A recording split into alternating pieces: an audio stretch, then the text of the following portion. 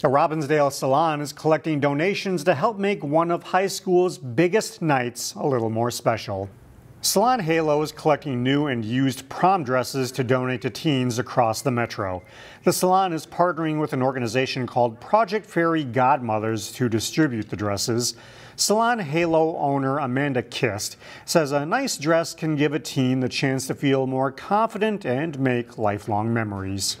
And so having that prom dress kind of showcases who you are at that moment, and being able to find a dress that fills what you feel like on the inside, you can actually bring it on the outside. It is a milestone for a person going into at the end of high school. Project Fairy Godmothers will be giving away the dresses at an event in April. Salon Halo will also provide free hair and makeup tutorials during the giveaway. Find more local news stories at ccxmedia.org and follow us on social media.